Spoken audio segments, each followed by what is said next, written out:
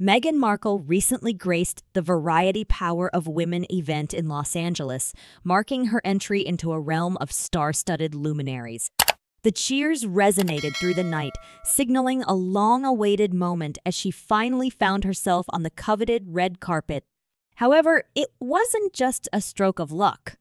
Allegedly, WME, in its usual fashion, managed to secure her a spot in this exclusive affair.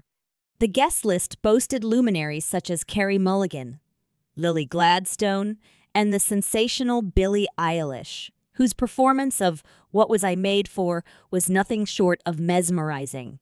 Meanwhile, Margaret Robbie clinched the Producer of the Year award for her remarkable work on Barbie, while Emily Blunt received the prestigious Alumni Award.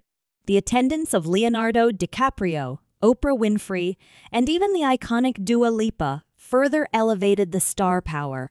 Surprisingly, Meghan Markle, once a royal figure, found herself relegated to the shadows, the least captivating woman in the room. A stark reality emerged as not a single Hollywood heavyweight showed interest in being photographed alongside her, contrasting sharply with other shared frames among the top listers. Exclusive photos and videos captured moments of Margot Robbie and Dua Lipa effortlessly posing for the Variety lens, as the latter engaged in conversation with Addison Rae. The conspicuous absence of Meghan's contribution to the event stirred whispers. After all, her journey from royalty to Hollywood lacked the substance that typically defines success in this arena. Married to a prince, she relinquished a career, even when the British royal family signaled openness to her retaining it. A rapid descent into motherhood was followed by a pivot towards monetizing familial disputes.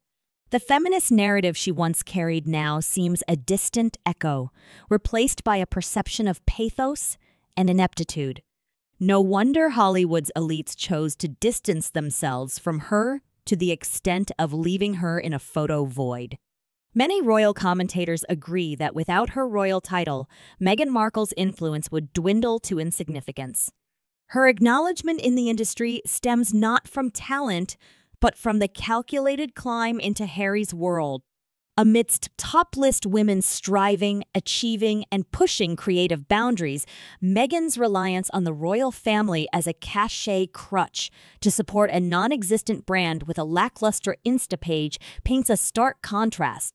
The once powerful woman has become a mere spectator, marred by constant attacks on the royal family and eroding her credibility. Margot Robbie, riding high on the success of her latest venture, Barbie, seized a moment at the awards delivering a sly dig at the royal couple. Nominated in 10 categories, she humorously accepted Brad Pitt's award for Best Supporting Actor, punctuating the evening with a jest about Harry and Meghan's royal exit. The couple's decision to step away from royal duties in 2020, citing institutional mistreatment and intrusive media, thrust them into the media spotlight.